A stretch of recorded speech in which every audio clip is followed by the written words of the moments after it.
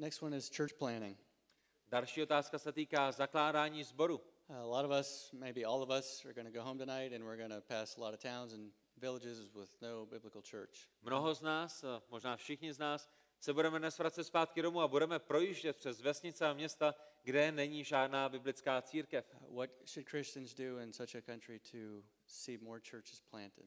Co by křesťané měli dělat v takovéto situaci, v takovéto zemi k tomu, aby viděli, že více místních sborů je zakládáno?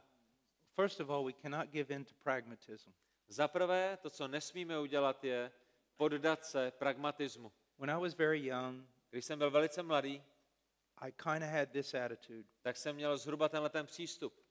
A kind of halfway okay church is better than no church at all. Když jsem si říkal, že aspoň napůl dobrý sbor je lepší než žádný sbor. I was wrong.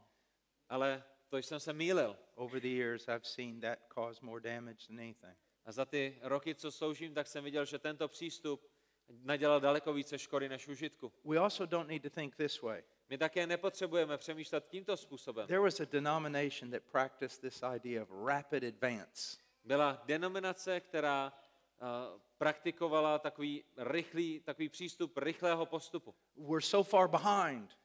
My jsme tak pozadu. We got to advance rapidly. My musíme rychle růst. So they would, go into a town. A tak oni by šli do města. Maybe there were 10 people interested in the Bible. Našli by 10 lidí, kteří měli zájem o Bibli. The guy that showed the most interest, they'd make him a leader. A ten člověk, který měl nejvíce zájmu, tak ten se stal vedoucím. And then they'd write back to denominational headquarters, we just planted a church. A pak oni napsali své denominaci, jo, založili jsme další sbor. And then they'd go off for the next village. A pak šli do dalšího města. Gotta go. Musíme jít, People to win. protože chceme získávat Churches to be lidi. planted. Sbory musí být zakládány. And you know what that left in its wake? A víte, co z toho zbylo? Nothing.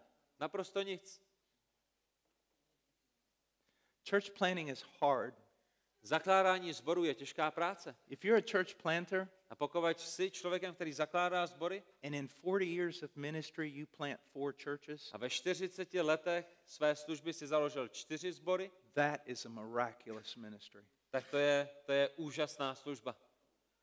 So it's hard work, Je to těžká práce, but it is the work. ale je to ta Do you nejdůležitější understand práce. me? Rozumíte mi? All you young guys wanting to run around do all sorts of things, Vy všichni mladí muži, kteří běháte you kolem a want to děláte spoustu věcí, evangelize and you want to preach on the street, chcete evangelizovat, chcete kázat na ulici, you're going to be worth nothing nic po vás nezbyde. if you don't get a biblical church Pokud se nestanete součástí biblického under sboru, biblical elders. který má biblické starší, Church planting's hard.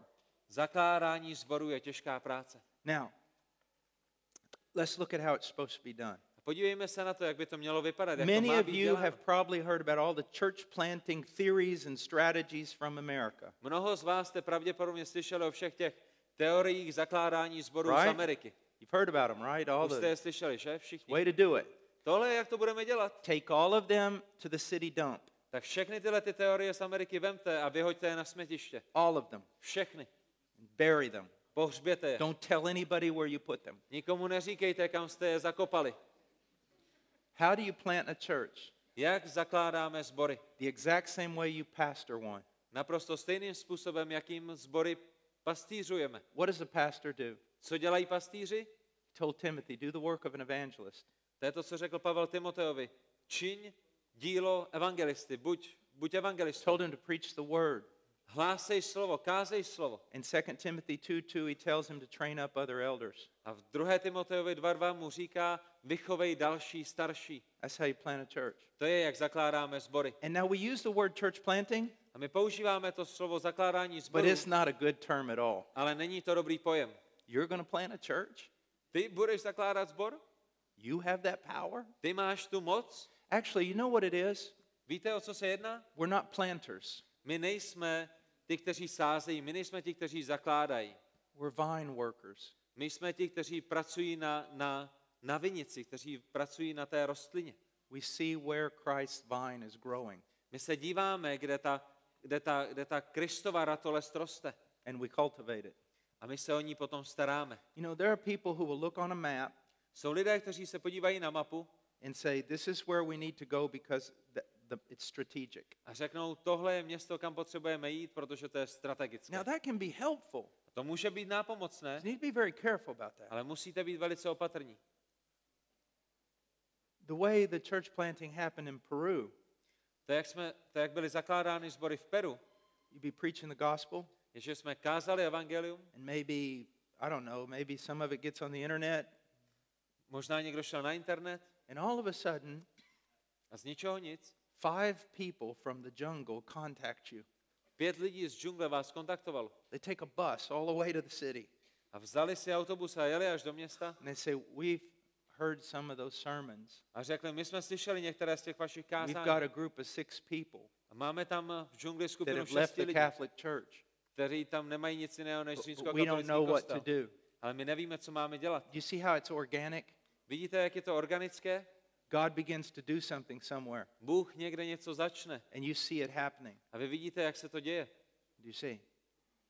Now, here's the way it works. A tady jak to funguje. You have a biblical church, Máte biblickou církev, biblical elders. biblické staršostvo These elders may not be the most exciting preachers in the world, a tito starší možná nejsou těmi nejvzrušujícími kazateli na světě, but they have the characteristics of an elder. ale mají charakter starších. They're pastoring the people.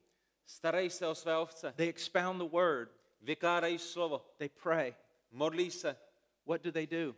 Co dělají? 2 Timothy 2:2. 2. Timoteovi 2:2. Entrust these things to faithful men. Svěřují to, co mají, věrným mužům. That is not talking about one-on-one discipleship. Tam se nemluví o učednictví jeden na jednoho, It's talking about elders training up elders. mluví se tam o tom, že starší připravují další Now, starší. There's possibly some of you here today that are young missionaries Možná někteří z vás jste tady mladými misionáři that we would have never allowed you to come here. a my bychom vám nikdy nedovolili, abyste přijali na misijní pole. One of the greatest harm being done right now Jedno z největších zranění, které se v dnešní době děje, is so many people being sent to the mission field that don't even have a clue what they're doing. je, že je mnoho lidí, kteří jsou vysláni na misijní pole a oni vůbec nerozumí tomu, o čem to všechno je. There's so many young Americans walking around China right now, V Číně máte tolik mladých Američanů, kteří se tam pohybují. and they're sincere. A oni jsou upřímní, They've never been in a biblical church. ale nikdy nebyli v biblické They církvi, don't know anything about biblical elders. nikdy nevědí, co to je They don't know biblické anything. staršovstvo, nevědí nic o ničem. So what a biblical church does is this. A tak to, co biblická církev dělá, As je, it's praying and it's training leaders. tak jak se modlí a tak jak vychovává vedoucí. Maybe one young man comes up and says, God's calling me. Možná přijde jeden mladý muž a řekne, Bůh mě povolává. And he's even certain, God's calling me to Croatia. Bůh mě povolává do Chorvatska. What do those elders do? Co udělají ti starší? Oh, wonderful. To je úžasný. Go. Běž. That's not what they do. To není to, co udělají. That young man's not going anywhere until he has the qualifications of a mature Christian as revealed in those passages about elders. Ne, tenhle ten mlaďok nejde nikam, dokud v něm neuvidíme charakter, tak jak je popsán v těch pasážích ohledně charakteru starších. If you do not have the maturity to be an elder in our church, Pokud nejsi dostatečně vyspělý na to, aby si byl starším u nás ve sboru, we're definitely not sending you somewhere. tak tě definitivně nikam Why would we nepošleme. do that? Proč bychom to dělali? When you're a young man, Když jsi mladým mužem you be trained under the elders, a jsi vyučován pod staršími so you have the characteristics of an elder. a dorůstáš tomu, aby si měl charakter staršího. You know your theology. Ty znáš svou teologii. It's obviously you're gifted to preach. Je vidět, že máš obdarování kázat. You see, when those elders lay their hands on you, Když potom ti to starší na tebe vkládají ruce, according to the scriptures, tak na základě písma they are going to participate in every error you commit on the mission field. oni budou mít podíl na každé chybě, které ty se na tom misijním poli dopustíš. That's why they do that with fear and trembling. A to je, proč oni to dělají s bázní a třesením se. Then we send you out. Potom tě vysíláme. It may be years, Možná to budou roky, but you know what a biblical church is? ale víte, co je biblická You církev? know what a biblical elder is? Víte, co jsou bibličtí You know how to starší? practice church discipline? Víte, co znamená církevní kázeň a jak You ji know vykonávat? theology? Znáte You teologii? can stand against the cults? Jste připraveni stát proti sektám? And you have the perseverance to continue. A máte vytrvalost v tom, abyste vydrželi. And you go into that town, A potom přijdete do toho and určitého you begin města, to preach the gospel. začnete hlásat And when evangelium. people are converted, you begin to disciple A them. když lidé jsou obráceni ke Kristu, tak vy je začnete And as učedníkovat. quickly as possible, you start organizing them into a group that is hearing the word, that is evangelizing, that is edifying itself. A tak rychle, jak jen můžete, je shromáždíte do skupiny a budete je vyučovat a budete s nimi evangelizovat a budete je připravovat na ty další kroky. And over a period, hopefully, of 5 or 10 years, A možná za 5, možná za 10 let you will begin to show the signs of a mature local church. začnete vykazovat znaky zdravé biblické církve. And then as you begin the process all over again, A potom ten celý proces začnete celý od začátku. training up men Budete vychovávat muže, that may be sent out, kteří budou moci být that vysláni, are qualified. kteří budou kvalifikováni. You say, well, if we do that, it'll take forever. A vy si možná říkáte, když to budeme dělat takhle, tak to zabere celou věčnost. What has 2,000 years of pragmatism got us? Co nám přineslo 2000 let pragmatismu, pánové? Our only job is to do what he's commanded. Naše jediná práce je dělat to, co on přikázal.